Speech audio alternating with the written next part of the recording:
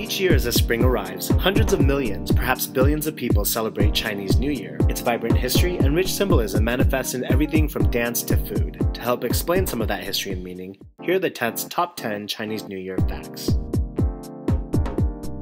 The date for Chinese New Year, also known as the Spring Festival, is determined by the lunar calendar. Lunar months begin on the day of the dark moon, also called the new moon, and end on the day before the next dark moon, with each month lasting for 29 or 30 days. This means that in the Gregorian calendar, the one most commonly used, the Chinese New Year falls on a different date each year, although it will always fall between January 21st and February 20th. According to Chinese mythology, the beginning of the new year started because of the Nian, a beast that lives under the sea or in the mountains, and that comes out of hiding around New Year's to eat livestock, crops, and villagers, especially children. To protect themselves from the Nian, the villagers would prepare food and leave it on their doorstep. It was believed that once the Nian ate all the food, it would leave the villagers alone. However, one day, a villager was visited by a god who told the villager to cover his house with red paper and to place firecrackers in front of his house to scare the Nian. And it worked. From then on, right before the new year, they decide to hang red lanterns, post springtime scrolls, and place firecrackers in front of their houses. The Nian never came back, starting the first of many New Year's traditions that we'll examine.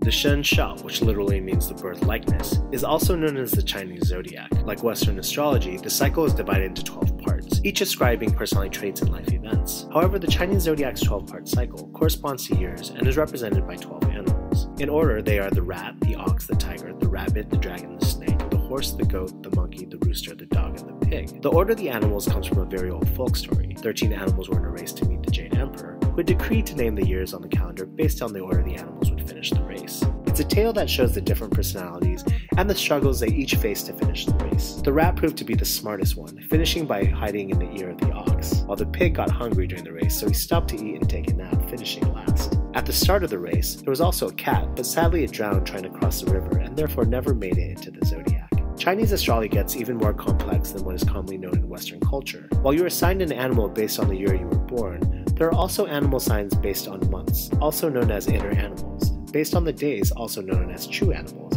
and based on the hours, also known as secret animals. Furthermore, in addition to the zodiac cycle of 12 animals, there's a 10-year cycle of celestial stems which are associated with one of the 5 elements of Chinese astrology: wood, fire, earth, metal, and water. Each element is rotated every 2 years, with each one of those 2 years being associated with either the yin or the yang. Combining all of that up means that there's a unique cycle that repeats every 60 years. 2015 is the year of the goat. More specifically, the year of the yin, wood, goat. It is the 8th sign of the 12-year cycle. Although the sign usually refers to a goat, the Chinese word yang can refer to goats, sheep, and rams. Therefore, it is not uncommon to hear people celebrate the year of the sheep or the year of the ram. Chinese astrology describes goats, sheep, and rams with the addition of the wood element as peace-loving, kind, and popular, but also as clingy and resistant to change. Today, Chinese New Year is celebrated in many countries and cities around the world, predominantly those with a large Chinese population. The San Francisco Chinese New Year Festival and Parade is the largest event of its kind outside of Asia. The festivities include people marching down Grant and Kearny streets while carrying colorful flags, banners, lanterns, drums, and firecrackers. Other North American cities celebrating the parade include Los Angeles, New York City, Boston, Wellington, Toronto, Vancouver, and even smaller cities have started hosting celebrations. The London festivals include concerts and performances on Trafalgar Square and attract close to 500,000 people each year. Sydney also celebrates the Chinese New Year with large appeal. The events there last for 3 weeks, and they include outdoor markets, Chinese opera performances, dragon boat races, a film festival, and multiple parades attended by hundreds of thousands of people each year.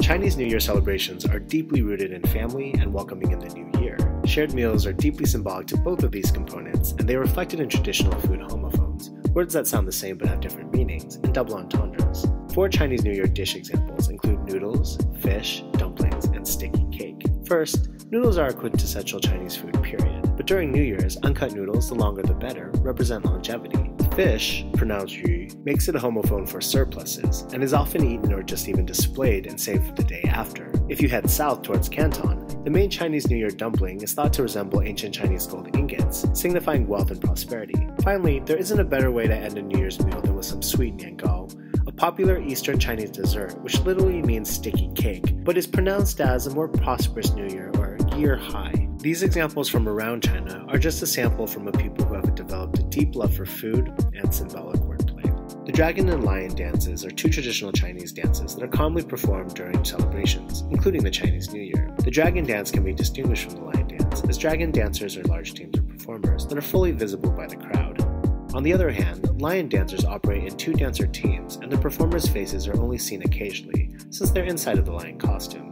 As classic Chinese symbols, dragons are believed to bring good luck. Therefore, the longer the dragon in the dance, the more luck it will bring to the community. The dance is performed by a team of dancers who manipulate a long, flexible figure of a dragon, using poles positioned at regular intervals along the length of the dragon. Some of its classic movements include Cloud Cave, Whirlpool, Tai Chi pattern, threading the money, looking for pearl, and dragon encircling the pillar. The movement looking for pearl is emblematic of the pursuit of wisdom. The dragon dance also reflects agricultural roots and can be seen in the movements for the river dragon deities. The Chinese lion dance has fundamental movements that can be found in most Chinese martial arts. The 2 main forms of the Chinese lion dance are the northern and southern lion dances, with many Southeast Asian countries adapting a form of the later. In southern Chinese lion dancing, the lion consists of a head which is traditionally constructed using paper mache over a bamboo frame, and a body of fabric trimmed with fur. The colors of the lion, particularly white, yellow, and black, are symbolic of the lion's age, but also refer to the 3 historical characters recorded in the classic romance of the 3 kingdoms. The Chinese lion dance is also performed accompanied by the beating of drums, cymbals, and gongs. While these dances have been described in depth, seeing them in person live is the best route to go. The Chinese New Year is often accompanied by loud, enthusiastic greetings, often referred to as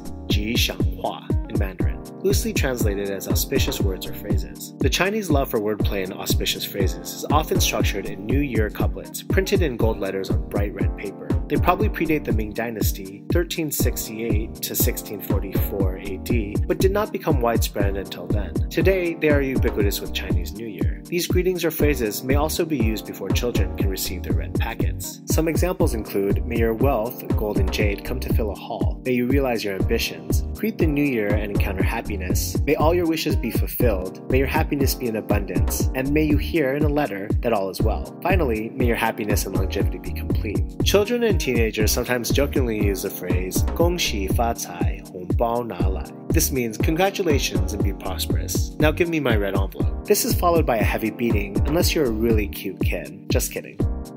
As previously mentioned, a classic Chinese New Year tradition is the giving and requesting of red envelopes, also known as hongbao. Hongbao are usually given out by married couples from the previous generation to single people, especially the children. The red color of the envelope symbolizes good luck and is supposed to ward off evil spirits. The practice is thought to have originated in the Qin dynasty, where the elderly would thread coins with the red string. The money was referred to as ya sui chen, or money warding off evil spirits, and was believed to protect a person of younger generation from sickness and death. The ya sui chen was replaced by red envelopes when printing presses became more common. Red envelopes continue to be referred to by such names today. As a last thought, during New Year's, it is traditional to put brand new notes inside red envelopes, and also to avoid opening the envelopes in front of the relatives out of courtesy.